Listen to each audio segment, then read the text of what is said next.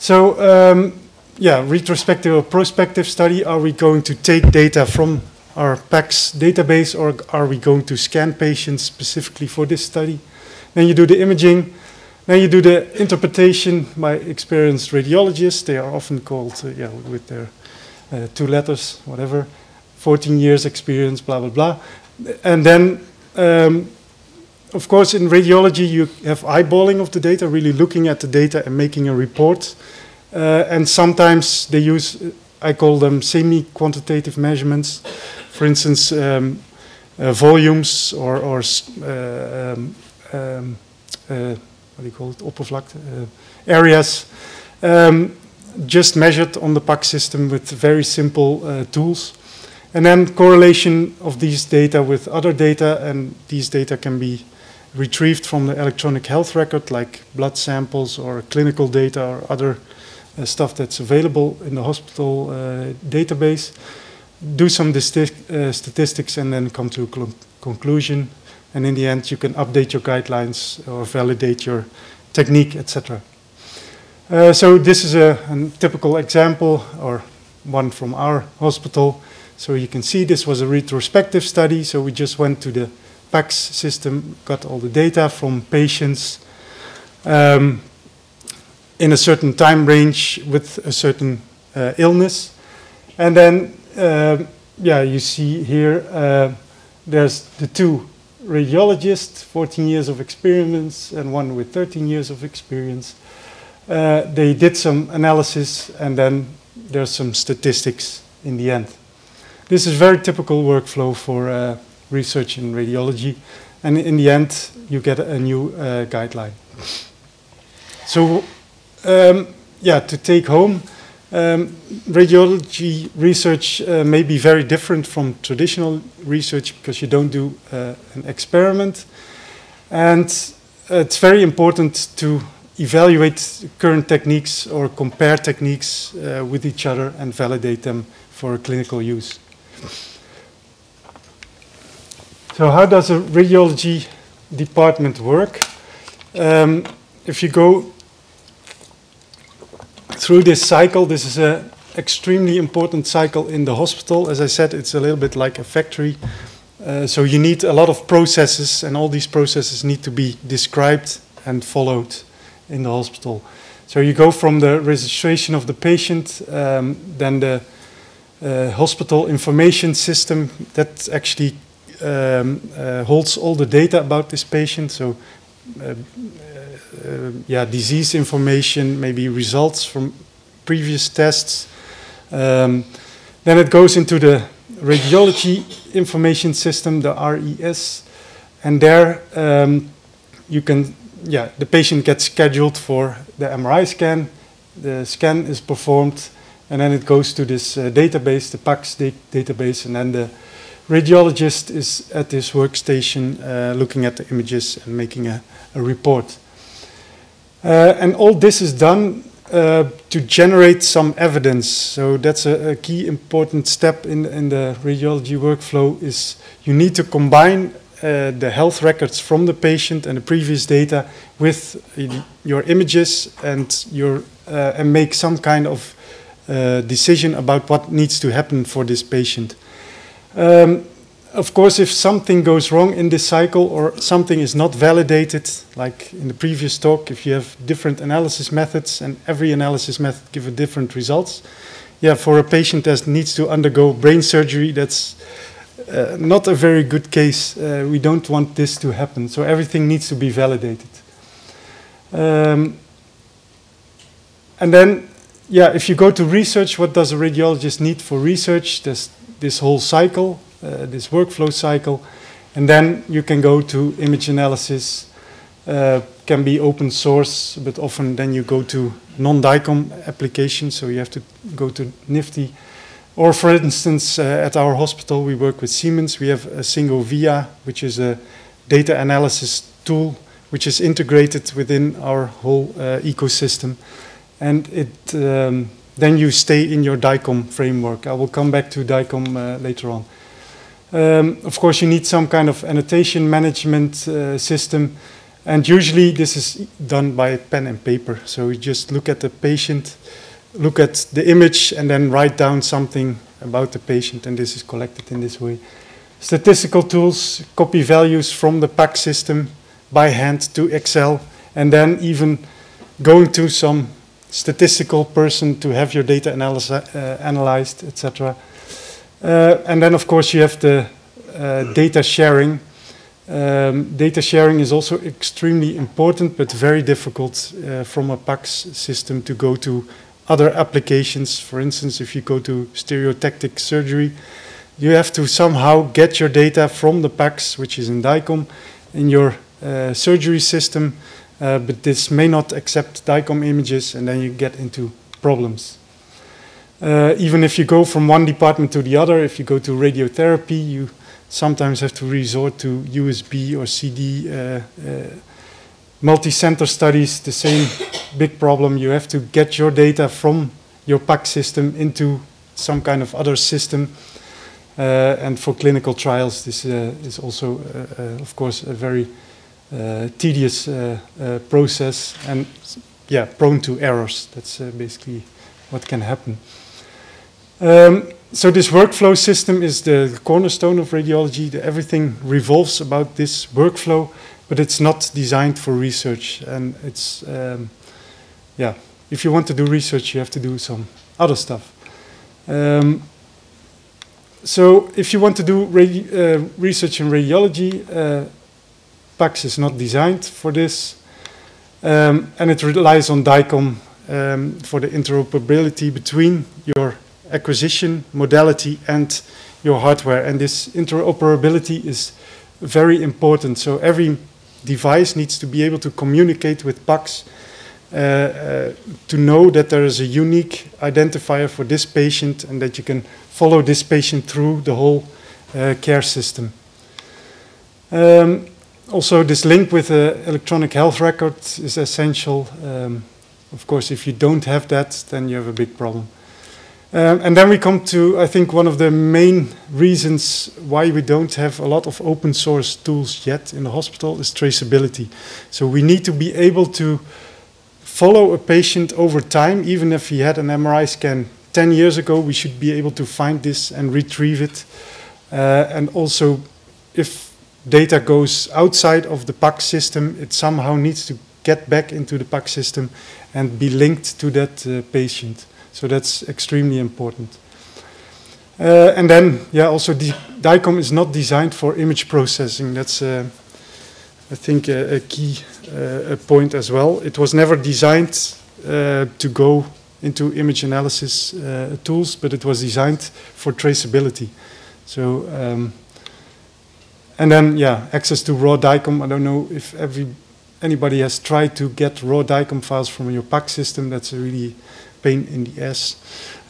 Your header is changed. Everything changes once it goes to the PAC system. So if you really want to do analyses, you often have to get the data directly from the scanner instead of going through the PAC system. So then I want to highlight some problems that exist in radiology with non-DICOM applications. I think you can already feel what the problem is. But yeah, we have to deal with this situation anyway, because we have a lot of non-DICOM applications in the hospital. Yeah, well, you can read it yourself, but there are many. So this PAC system was designed only for radiology review, and once you need to go outside of to other applications, you have to manually transfer to your data, and of course, traceability is broken. I don't want to raise the GDPR discussion a bit more, because that's for a hospital also really a big problem. So once we go outside of the hospital and we have to go to GDPR anonymized data, yeah, we can't get the link with the patient. Yeah, that's then of course every piece of software which is used for clinical purposes has to be FDA or CE labeled. That's also why it's so expensive and so, yeah, where you have a high cost of maintenance, because this is really a very tedious process, I think. But in the end, if you go to open source software, you can also use it, because the radiologist in the end always needs to decide whether he trusts the results or not. So in the practice, not a real big problem. And I found this really a nice imaging or image of what is DICOM versus NIFTY. So DICOM was really designed as a big ecosystem where you can really easily transfer and images from one thing to the other, but NIFTY is designed for only one thing, and it's very difficult for NIFTY data to exist in a hospital environment. So I've gone over this whole process, and when looking for open source alternatives, actually they do exist, but they are, if you go and look for instance, hospital information systems or radiology information systems, you find them open source. But I got the impression that they are designed mainly for use in second or third world countries where they don't have the money to invest in PACS or other systems. But they exist. You have hospital information systems, you have open source PACS-like systems, and of course if you go to the review workstation, you have various tools which are open source or free to use tools. But then we go to the question, why don't we use them in the hospital? That's the biggest problem, is somebody has to connect all these open source tools, because they are not offered as a single package. You have to connect them yourself, and this is a task that's then passed down to the PACS manager, which it's very complicated to get all these tools doing exactly what you want. And then we come to actually our PACS engineer. I've asked him for some advice, and what's the key issue for medical software or software in radiology. That's maintenance. Somebody has to do the maintenance, and somebody has to make sure that everything keeps running, and if there's any downtime, that it's fixed within let's say 1 hour, very short time window. And that's the main reason why you go to a commercial company, because they really can ensure all this maintenance. They can also do the installation, follow up. If there are any problems, then you can always go to this company. And for open source tools, this is not often the case. Of course, also liability, like I said, for this FDA and CE approval. What if there's a mistake or there's some error in the software? Who's liable? If you go to an open source community, there's no real person which you can go to and say, well, you're liable for this error in the software. And if you have a company, of course, that's a different story.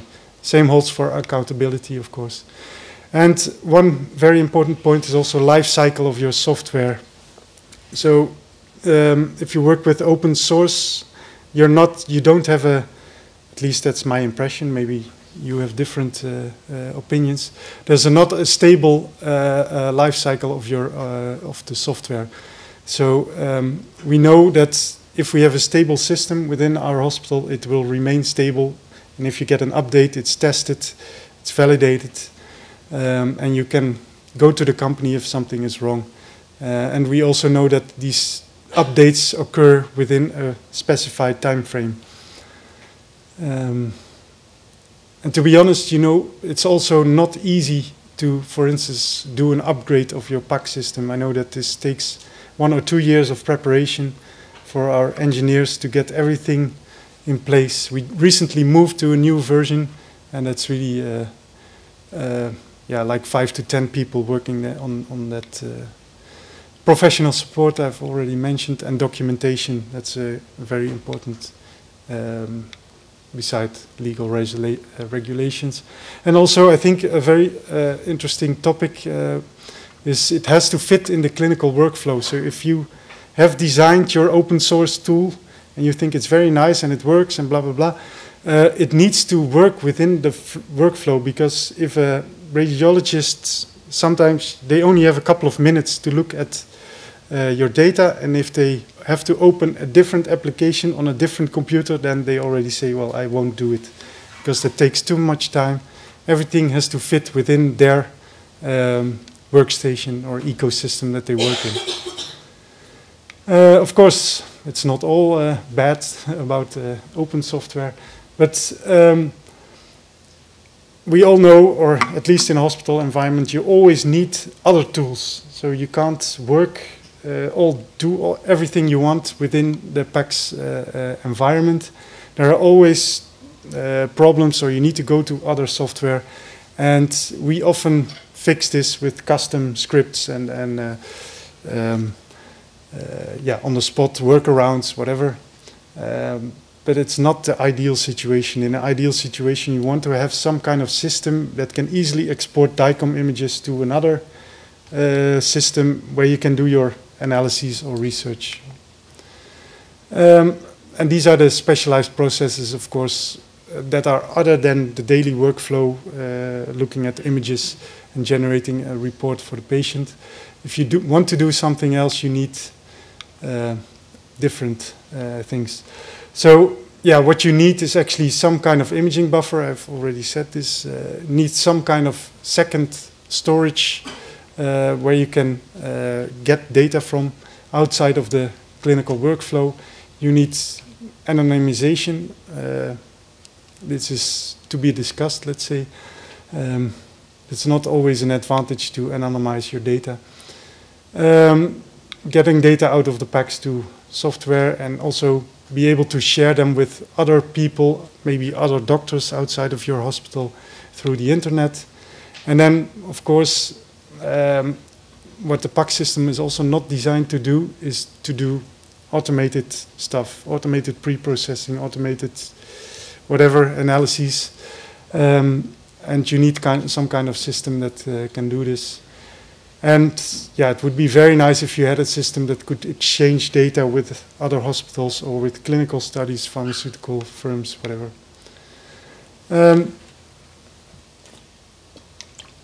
This basically summarizes the big problem of sharing data. At the moment, this is doable. You can share data with other centers, but very time-consuming, and like I said, this traceability that is key is often lost in this whole process.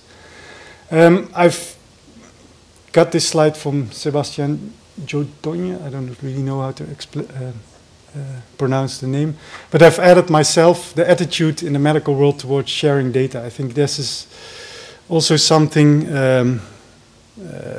that doctors are not used to, let's say it like this, to share their data with their patient, with their special disease, and to somehow give away, they see it as give away their data to others to also work on this patient. Yeah, it's a very still hierarchical and egocentric world sometimes in hospitals. So this is I think, one problem that needs to be attacked as well.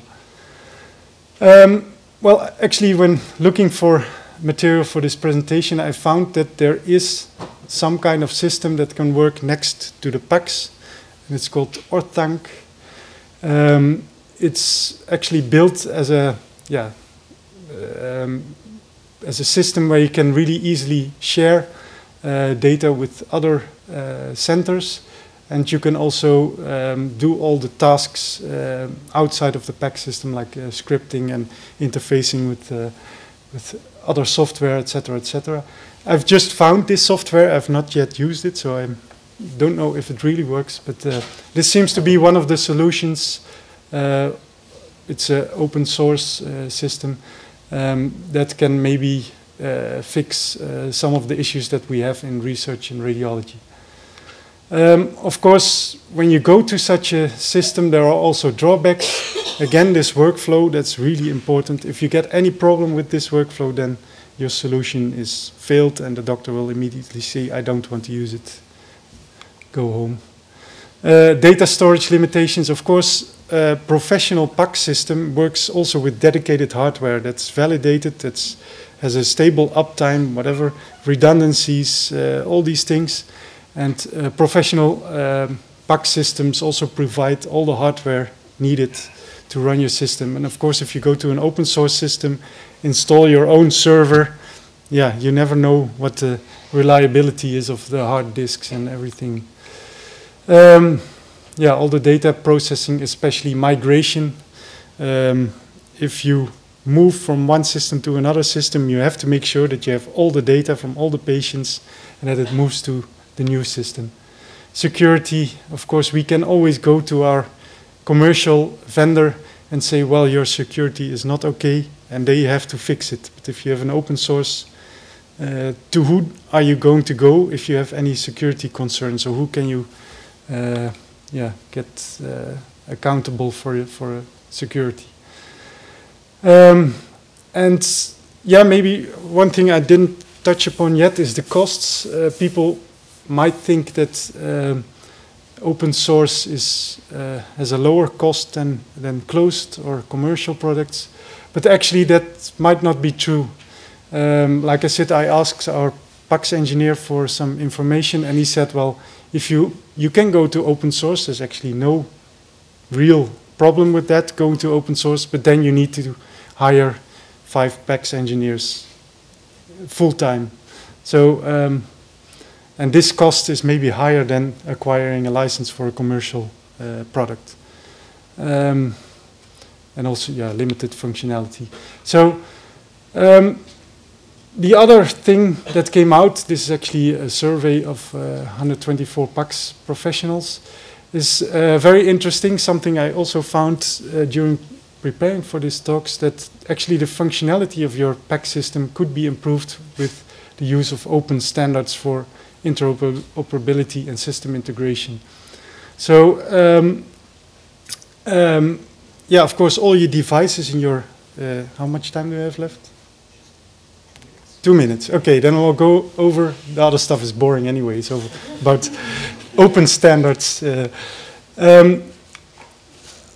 So, open standards for healthcare, I didn't even know that these exist, but they are actually very important. So, there is this one institution called Integrating the Healthcare Enterprise, IHE, and they make sure that your device can communicate with the PACS system and the other way around. And they provide all the standards. I will go over this very quickly. They provide all the standards you need to have your device communicating with other devices, or your software communicating with PACS software.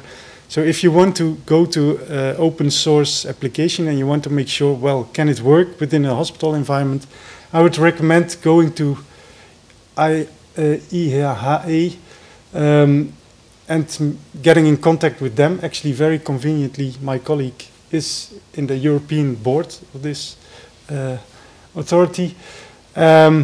And they provide all the standards they need, and they even organize hackathons or connectathons, they call them, to connect your software with the other world in the hospital. I had one example. So we do patient fMRI analysis with SPM in our hospital, because the tools that are used, provided from Siemens, they just don't perform as we like. So we implemented our own SPM stuff. But of course, there are liabilities. And in this case, the radiologist himself decides, I like this and I trust this. So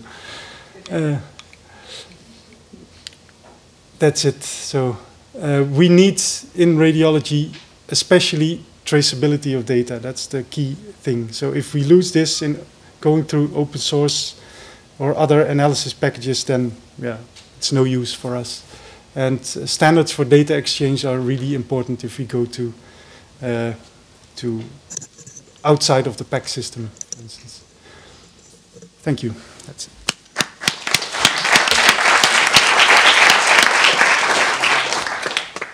Okay, I'm going to take some minutes for questions and discussions. We want to start. Comments, anything? I can start. So I'm wondering if I forgot what the graph looks like of your workflow, but I remember there was a scanner there. Yeah. So I'm wondering if you think there's room for vendors themselves to build in open-ish tools to help, or do you think that could lead to more problems because it's just another standard? Yeah. Like, would it make sense for vendors to have like a plugin for certain types of open standards for data sharing or interoperability? Yeah. And do you think that's a good idea? I would love that actually, yeah, because the scanner at the moment is a closed box mainly.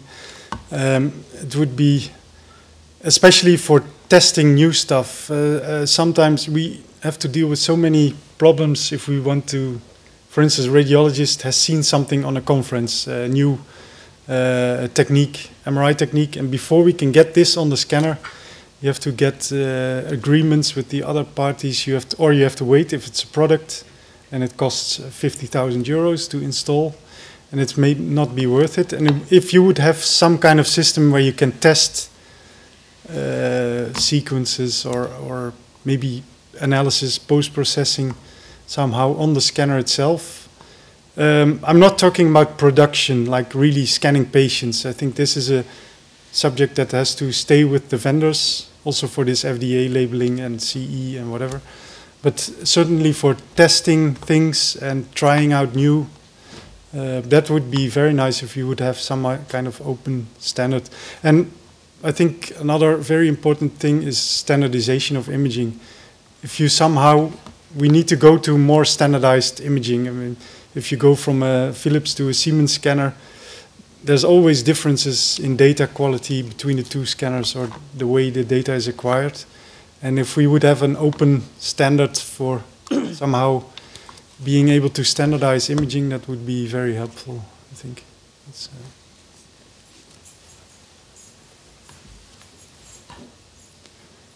Similar theme to Stefan, but slightly more cynical. Do the vendors have an incentive to move towards the open standards you're talking about? And if they don't have an incentive, are they deliberately dragging their feet? Are they blocking the implementation of this to some degree? Well, I can't look into the vendors' heads, of course, but I've not yet seen any open. And yeah, of course, there's a lot of money involved.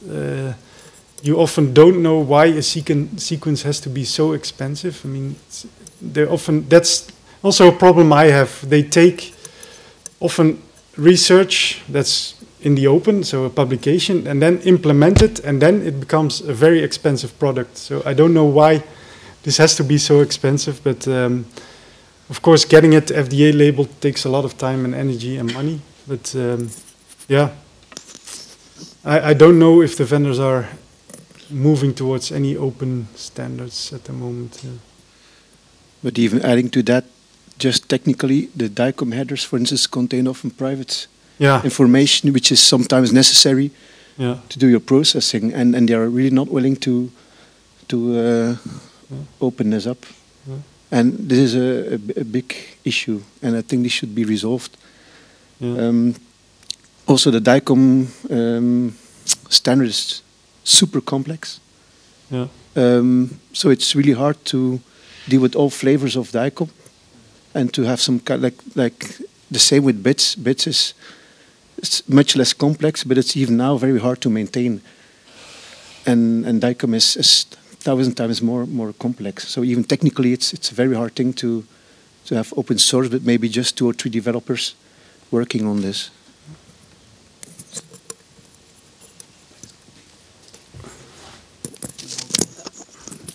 Maybe just a comment. I don't see really a conflict between commercial and open source. I mean, it always sounds as if open source is a license basically of the software, and doesn't mean really that there are companies which make money out of it. Mm-hmm. I mean, you see that if you look at other fields of software development, databases or programming languages. I'm not aware of any kind of database or programming language that was developed in the last 10 or 20 years which was not open source. Mm-hmm. So it's actually, there are big companies, just to name one, Google, I mean, which they basically make all their money off with open source. So it's true that in the medical world that's very protective and we're running behind that, but in general, I would be surprised actually if in 20 years there will be still some companies which make money with closed source. Yeah, actually, that's also, maybe I was wrong in my, but I'm not thinking, actually, open source can be very beneficial, but like I said, if you go to open source, there needs to be some company that maintains it. Yeah, that's I think now the biggest problem. You don't have a company like Red Hat or whatever. Yeah, if you, yeah. I think we don't need to have a company actually, because all the data production, like the main problem is like the data and the maintaining in a protocoled way. I think in physics, like in high energy physics, they are already having that. Like in CERN, they have a big data and they have standard structure and they are working everything in open source.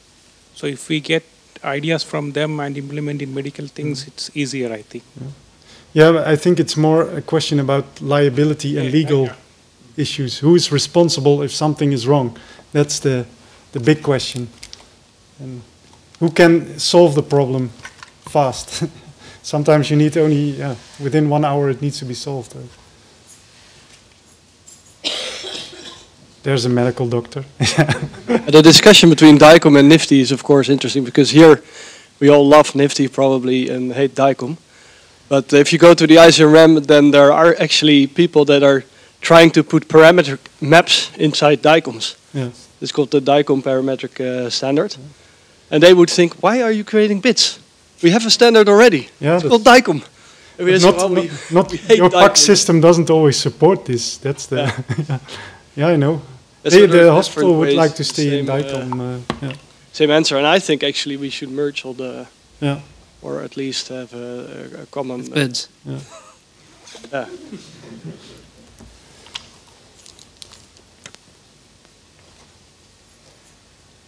Any more question? No. Actually, I'm gonna ask one. You mentioned that, for example, during your workflow, you have sort of validation is sort of built into the workflow. I guess does that involve that like sort of two questions? Sort of, do you mean, for example, quality control? And if or if it's not, what do you mean by validation? And could you give us some examples? Because I know that, for example, in neuroimaging research, quality control or validation is not something that is taught. Like we hear about it, but we have too few examples of what that could look like. So could you sort of tell us more about what it looks like from the clinical perspective, for example? Yeah, I think validation is a different concept in the medical world. So what you're pointing at is probably with phantoms and other kind of data, or some kind of quality. But I think validation in the medical world is more like somebody published a paper and says, well, on this T1 image, I will always see this kind of disease. But then it needs to, of course, be tested on a larger cohort and validated against much more patients with maybe different disease states. I think that's the validation in the medical world. Yeah.